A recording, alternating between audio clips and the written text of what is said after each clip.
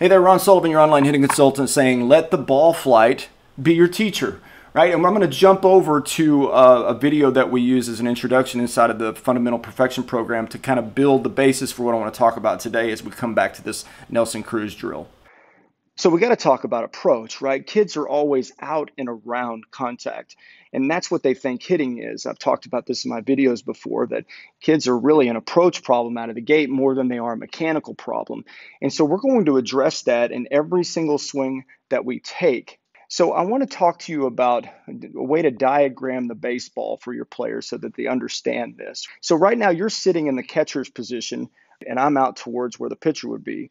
And the right-handed hitter is going to be here, obviously a left-handed hitter here, right? And so I want you to think about this side of the ball, which is on the pitcher's side, is the 12 o'clock side of the ball.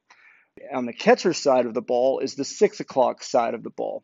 What kids do, and we'll talk particularly about right-handers, when they swing the bat, they're going to move the bat behind, under, and around to the 5 o'clock side of the ball.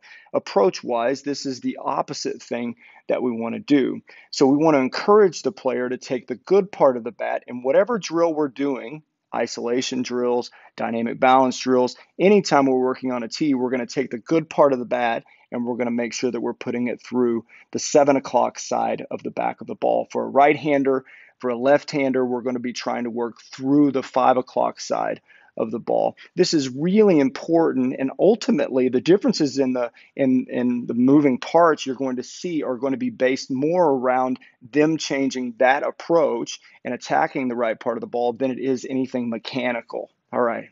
So that video is really important for the program because what I'm trying to get players to understand is no matter what drill we're doing, if I don't have an approach or a basis of understanding of, okay, I've got to have some barrel awareness here. If I'm just looking at what my elbows did on the swing, and every swing I take, Dad's calling me over and saying, hey, oh, your elbow did this that time, and your elbow, oh man, and you're just looking at the moving parts and you're not focusing on approach, you're going to constantly chase your tail. I know that from experience, as I spent thousands of dollars on software and the best cameras you could find before iPads and iPhones and all those things, and man, I just knew if you could just break it down in slow motion, you could take any kid to the next level, right? And video is very helpful. There's no doubt about that, but sometimes you can focus on very simple things and you can get big results from simple things, right?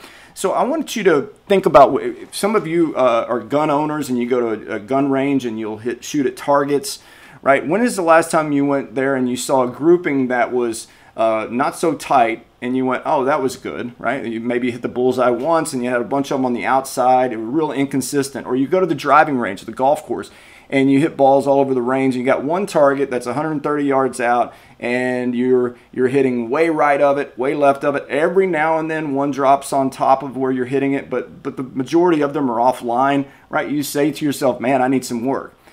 And I see so many people these days doing tee work. And when they're doing tee work, they're just, there's a dad over here, right, or coach, it's not just a dad. He's over here with a camera, videoing across the plate going, and then after the kid hits, forget about the ball flight, call him over and say, well, your elbow did this, and your back shoulder's collapsing, and all these things. And listen, mechanical awareness can be an important part of this, but I'm going to try to really simplify something for you today.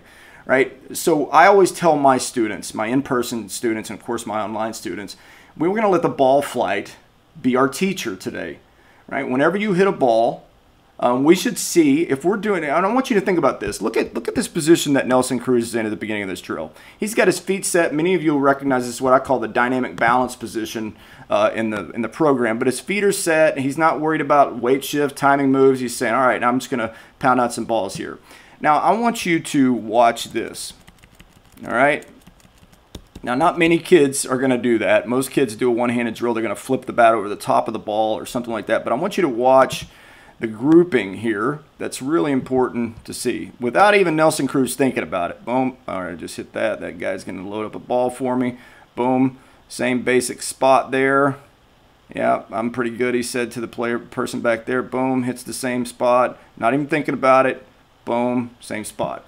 So a lot of times we don't hit balls on a tee and think about this. Nelson Cruz is probably not thinking about his grouping being really tight here. But it's something that it gives you a lot of feedback. So if you have a kid that's doing tee work, typically what I'll see is is a kid will put a ball on the ground pull side right off the tee, or roll over one on the tee, and then the next one he'll pop up straight up to the top of the net, and then the next one will be a line drive straight back through the middle, and the next one will be a flare to the right side, right? You have 10 different swings, 10 different results. Now, if your positioning is consistent, and what is consistent about tee work? The ball is sitting still, right? The ball is just sitting there. It's always in the same spot. It's always on time, right? And our position, if I'm focusing on getting to a good starting position every time and I'm being consistent in that, then I should have consistent results. And if I don't have consistent results, I can say, well, there's something mechanical going on here, and there very well could be. Or I could just go, I'm going to try to get my ball flight to be more consistent. Now, what is true about this drill that Nelson Cruz is doing is every time he hits this ball, his barrel hits the same spot of the ball every time. And obviously, this is just like what I was talking about in that video you saw a while ago, is he's taking the barrel through the 7. Really important for a one-handed drill, a bottom hand drill like this, that if you're spinning barrels and a bottom hand drill and yanking balls on the ground pull side, you have a complete misunderstanding of what we're trying to accomplish here, right? He's just trying to ensure that he can stay inside of a ball with this mechanism, right? And so he's using barrel awareness, taking the good part of the bat, putting it on the right part of the ball, okay? But your grouping should be consistent. And this is, I've worked with 8-year-olds that know more about how to make an adjustment than most coaches will throw out. So for instance, if typically you'll go to 8U or 9U practices and the kid's struggling, and the hitting, or the guy that's pitching is going, hey, you're pulling your front shoulder out, you're not taking your hands to it, or there's dad on the side and saying your elbow is doing this, and hey, you're casting, remember that drill we were doing, and the kid's like going, oh my god, he's reeling. Here's what I tell an 8-year-old. I say, hey, so my 8-year-old has a basic understanding, or we should maybe say a solid understanding of that clock illustration that I used in the approach video, right? And I say, hey, so I just noticed on that ball right there, you put a ball on the ground pull side. So what did you have to do in order to do that?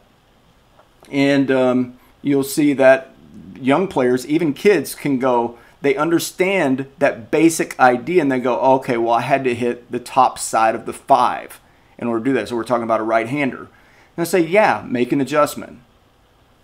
This is, for young players, what you're able to teach when you teach barrel awareness, right? If you're focusing on taking the good part of the bat to the right part of the ball, you don't have to focus on hand path and creating awareness where the knob's going to go. And again, I don't have anything against those things, but I'm just talking about a young player. I'm teaching them barrel awareness. I want them to be focusing at the end of the kinetic chain. Where is that going, right? And you can do so much with an 8 or a 9-year-old by just talking to them about that. So if I get a player that hits a flare, I'll say, wow, I think you had the right idea there. You were trying to get to the 7, weren't you? And they're like, yeah. And I say, okay, but you hit the bottom of the 7. They go, yeah. And so let's say you have a player that's hit 5 flares in a row. You could take that player and say, hey, I need you to hit the top of the 7. You're really off track here. I need you to get to the top of the 7 if you can. Now, a lot of you go, oh my God, you don't want to challenge players to hit ground balls. Are you kidding me? We're kids learning the game, right? They have no barrel awareness at all. If you took a kid that's 8, 9, 10 years old that hits nothing but flares and little pop-ups and little soft ground balls, and you teach them to attack the top of the 7, you're probably going to build a hitter. The other alternative, what they normally do, is not going to build a hitter, right? And so you can use things like hit the top part of the ball, right, for a player that has no concept or barrel awareness, and it's going to be effective, right? So let the ball flight be your teacher. If you're going into the cage and you're hitting balls with your kiddo, and you've got the tee setup is always the same, or you have it in the same spot for 25 to 30 balls, and your kid is hitting half of them on the ground pull side, half of them are flares up to the top of the cage, get their focus there. Say, hey, you know what? Here, take a hula hoop or something and put it in a certain spot in the cage where that ball flight should go, and say, I need you to wear that spot out, right? And then let the athlete make the adjustment. Don't make the adjustment by saying, well, if you'd stop doing your elbow like this, you're probably going to hit that grouping better, because that's not going to change it. It's not. Player being barrel aware, right? And saying, oh, that part of the bat needs to go on that part of the ball? Oh, okay, I got this. Ron Sullivan, your online hitting consultant. Thanks.